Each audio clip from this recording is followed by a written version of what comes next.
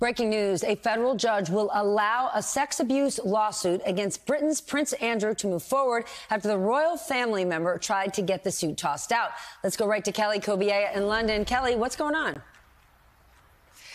Oh, that's right, Stephanie. This federal judge has ruled that this lawsuit must now go forward. The lawyers for Prince Andrew had argued that he was covered under a settlement agreement dating back to 2009 between Epstein accuser Virginia Giuffre and the late disgraced and convicted billionaire Jeffrey Epstein, that Prince Andrew couldn't be sued because of that settlement agreement. Well, the judge has said, no, that's absolutely not the case.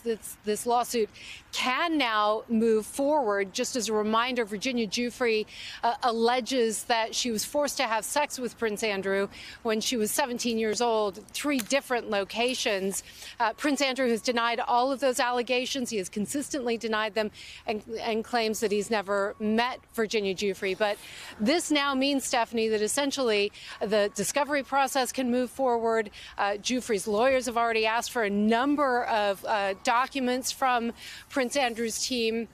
And the question now becomes, in the months moving forward, how much of this documentation will be made public? Will Prince Andrew's lawyers be able to keep some of this shielded from the public as the lawsuit plays out over the next several months? Right now, it's scheduled to go to trial in September. But as you and I both know, a lot of things can change between now and then.